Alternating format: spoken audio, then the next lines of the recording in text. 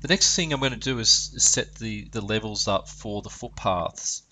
As I mentioned at the start, I already have an alignment here called path 1. This is the existing alignment for the right footpath. All we're going to do on the right hand side is match the RFPI code onto this blue alignment, which represents the existing footpath alignment, and I'm just going to match the level onto that. For the outer section of the footpath, I'm just going to match that to the surface. On the left hand side, we're going to do something a little bit different, but I'll get to that in a sec. So if I open up the design data form for Alexandra Street, the first variation I'm going to use is called set code levels to match surface. And if you're doing a lot of road reconstruction projects, you'll use this particular variation a lot. So the code I want is RFP inner. I'll do this for the whole length. The surface we're matching to is the NS. The alignment I'm going to match to is path 1. You do have the option to also specify an additional height adjustment, so I can match this code to the surface and raise it up or down.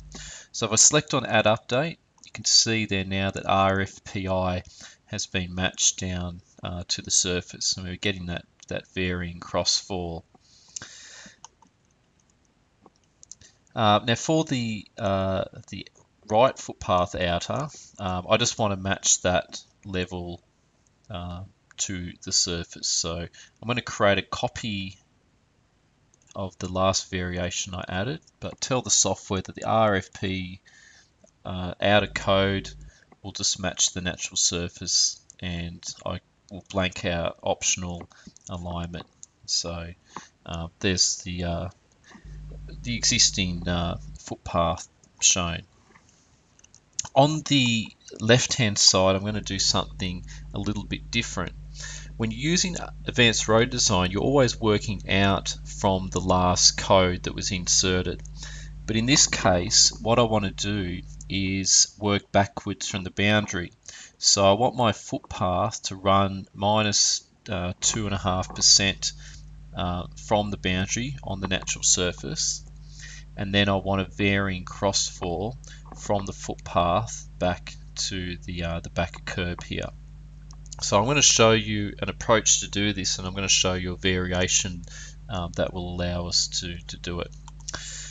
The first thing I want to do is open up the template editor, and I'm going to create a new template which will be called footpath.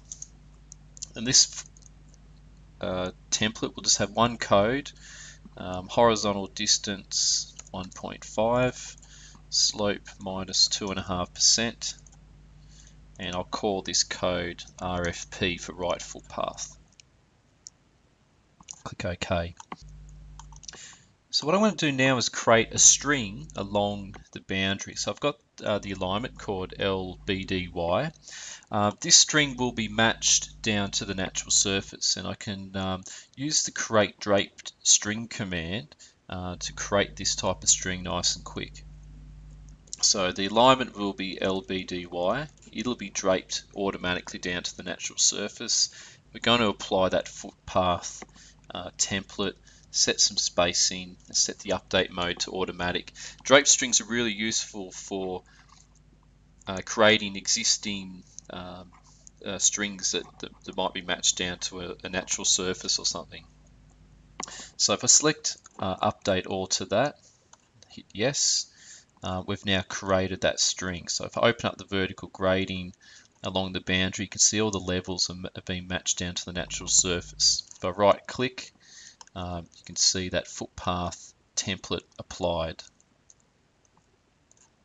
So what I want to do is tell the software that my footpath on Alexandra Street, I want the codes LFPO and LFPI to adopt these levels and offset on the string here.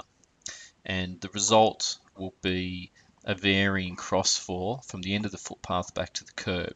So essentially working, rather than working out from the template, we're working backwards in.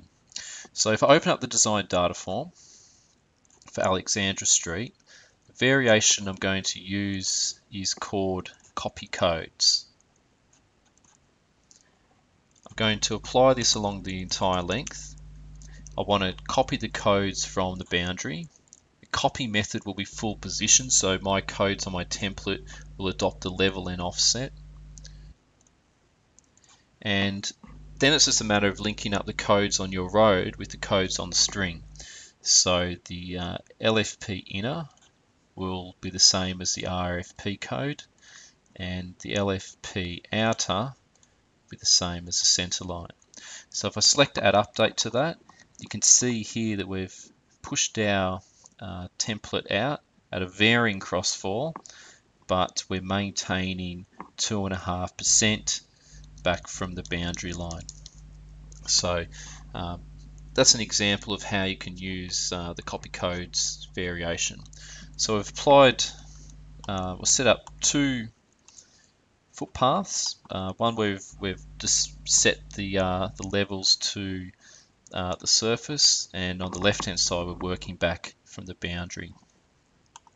The last thing I'm going to do before we move on to the next video is just do a driveway check, and I'll show you how you can use the driveway clearance tools in ARD to confirm that our driveways are going to work. So on the ribbon, there's a panel here called driveways. First thing you need to do is run this command called set layer. Software will create a layer based on the road name that we pick, and it's this layer that we draw polylines which represent the horizontal geometry of our driveways. So on the one driveway you might draw multiple polylines for different approaches into that driveway. I'm just going to draw the single polyline here. Next step is to go to the create option. So I pick my main alignment, and I set up the vertical geometry for my driveway. So at the invert code, the curb shape is going to change to a layback. You can create your own shapes in ARD. I could put an optional end shape in, so maybe we're tying back into a footpath that's matched to the boundary. It's not the case for us. I then need to set the extents on the left and the right. So the distance to the boundary is 7.5 meters on the left and the right. The target surface is NS, so the software will show that surface profile beyond our design extents. So the IPs created at the road and the curb are locked. We can't edit those, but we'll be able to design the profile for the row of the driveway if we need to. The next thing we do is set some vehicles that we want to check. I'm just going to specify B85 and B99, and then I select on create driveways. If I then pick on the design command and select on that polyline, a vertical profile for that driveway will appear. I generally set the exaggeration to 1, so it looks a little bit flatter. But you can see as I move my mouse in, the green tracker in the drawing showing me where I am. So these red IPs, these are locked IPs. You can see the layback shape and the road, and then I've got the locked IPs back to the natural surface at the end there. To do the driveway check, you select this button with the vehicle and the green tick and the red cross. There are a number of ways to show information or show the clashes. If you just tick on clash positions, it'll show you locations only when the vehicle clearance will not work. If you select on mouse forward, you can move your mouse within the profile here. These markers here represent clashes. So if you see those, then you know that the vehicle or the driveway is not going to work. I could go back to my road cross section and start playing with the levels on my curb to get that to work. Alternatively, I could add IPs within the driveway and start playing around with that until I got something that was going to work. So this is a quick run through of how the driveway checking tool works, and you could open up multiple profiles for the driveways on another monitor, and as you're working on the design, you can check to see whether that driveway is going to work or not.